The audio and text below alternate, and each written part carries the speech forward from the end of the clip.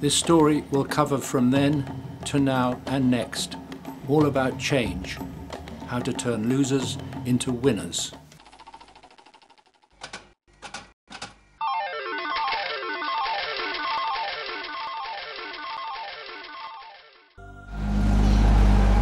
Now, when we get past these trees on the left, you need to use a little imagination. A bit like a lion's head. There's a vole down there, folks. Vole down there. Right, you see it down there? Oh yeah. And the most endangered creatures in the country, so we're really fortunate to have them here. Isn't it amazing? They're supposed to stay miles away from people, and yet, you know, there they are with hundreds of people walking up and down. So why on earth, or especially in it, should endangered water voles set up business here?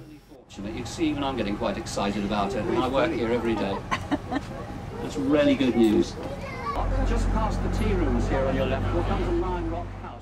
Welcome to the famous Cheddar Gorge, Somersets Grand Canyon, where amongst crowds of people and surrounded by solid high stone walls, water voles are winning. And they're doing it with a little help from their friends.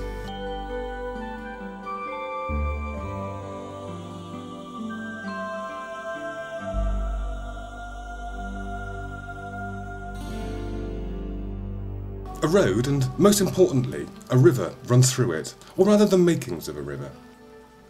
Rain on the Mendips ends up as the lifeblood for a water vole. Across the road, under it for a water vole, the bus passengers can see the next vole spot, and one of the best for spotting. This is the top mill pond, full of crowfoot, good news. But as everywhere, the bank is stone, burrowing potential minimal. Surely bad news.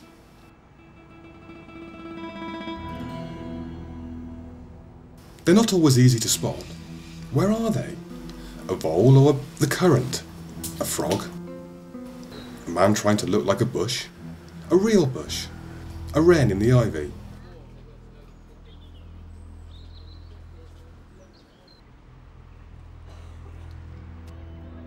Yes, a vole too, but just a glimpse, but a clue too. The bush moves off.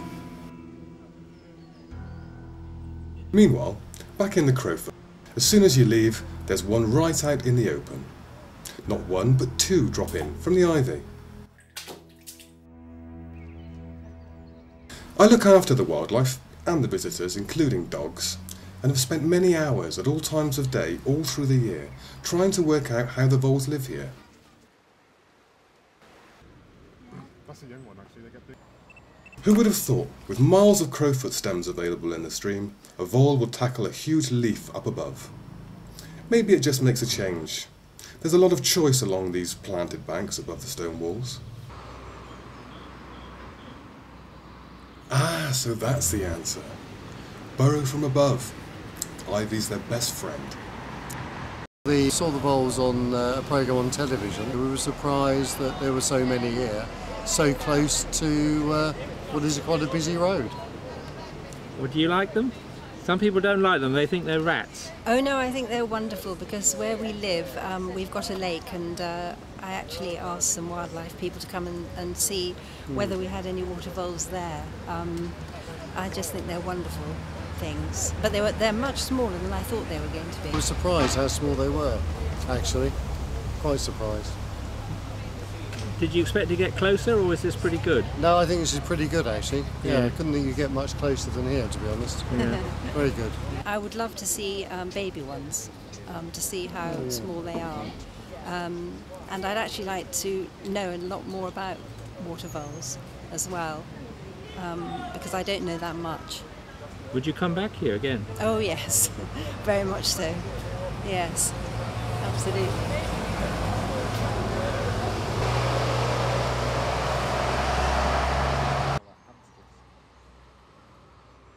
So it's not a rat, despite being Ratty from Wind in the Willows. It's interesting that people love water voles, but not rats at all. Rats can swim, but voles are better at it.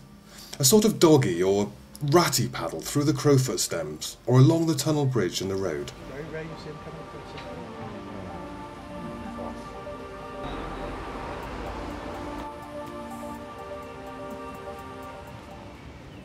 Cotoneaster berries make a change, especially if someone gets them for you.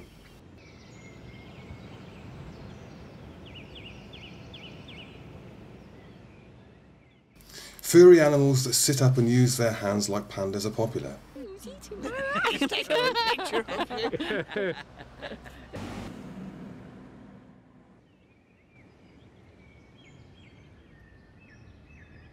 I've spotted another group of burrows, and guess who's moved in?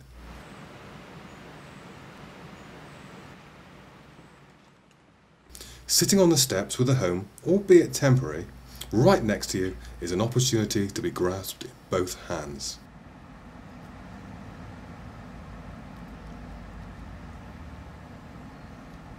There are more steps behind the railings on the other side of the stream, where the Willows management keeps a close eye on the new arrivals.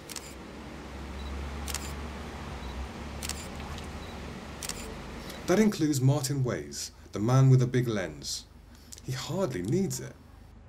To have a water vole going about its business so close and so tame is well worth his visit from Norfolk. He is going to get some of the most exciting photos of water voles ever taken.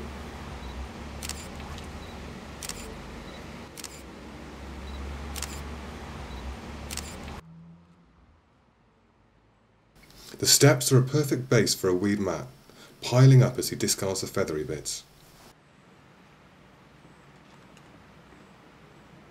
Another camera, video, was set up behind the weed mat, and our vole was so accommodating it totally ignored it, not even bothering to look at itself in the camera screen. Such is the attraction of Apple.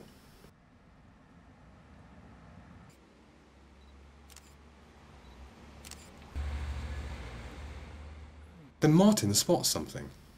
Another vole comes swimming upstream along the wall. It seems to be urgent, pushing hard against the current. A few minutes later, she reappears, with a mouthful, which seems to need readjusting.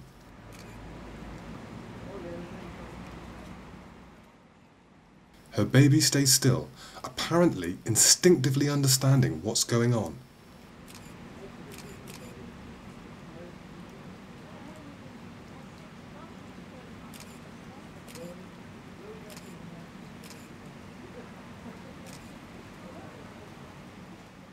Then she comes back again to collect another.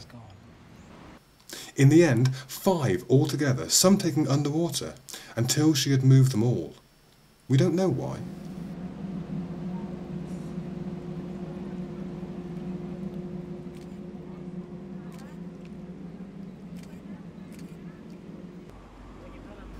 The young leave the burrow and explore. A mother can have 3 litters in a season, and the first litter can breed that first year.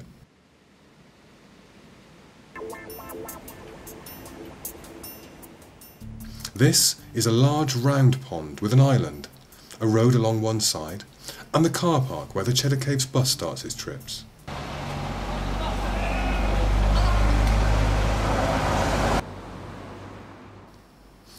So this unique population of Volesville has adapted to the special conditions in Cheddar Gorge.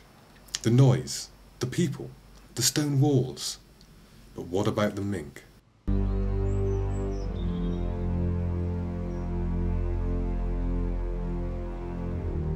Swims, climbs, does like a ferret, down burrows, some CV.